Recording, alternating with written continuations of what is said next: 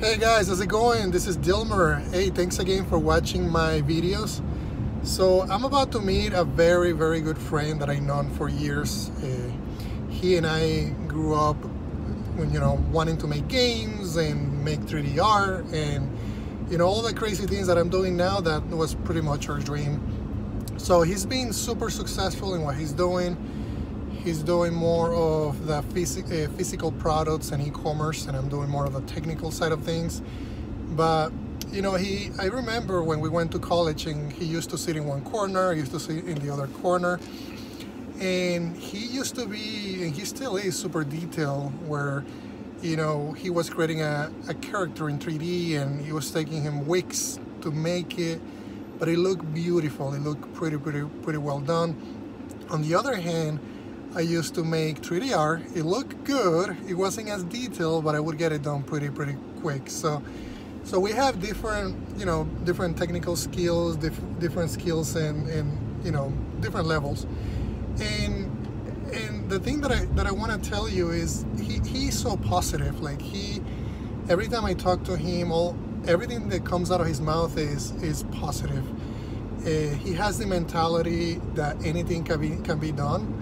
And I share that mentality. I think we get hung up on, problems in our lives. There's things that happen, but at the end of the day, we have control over everything. I mean, every little decision. Like if I make a bad decision today, I know that's gonna keep coming, as long as I trust that it's gonna keep coming.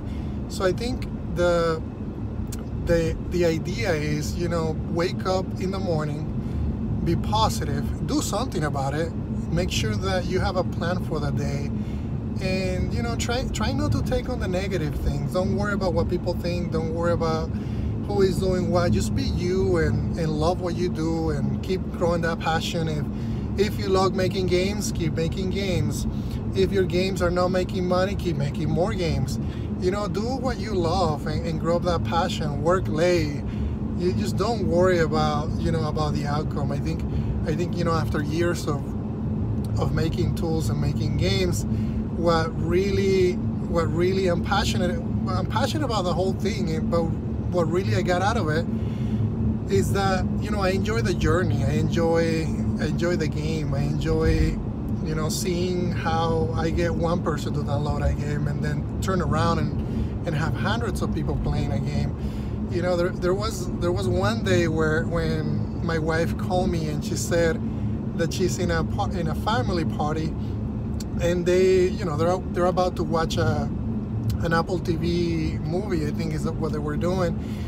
And as soon as they turned the Apple TV on, my game Cubix was basically featured on the landing page, and everybody's like, hey, that's still my game. I can't believe he's right there, and it's featured worldwide.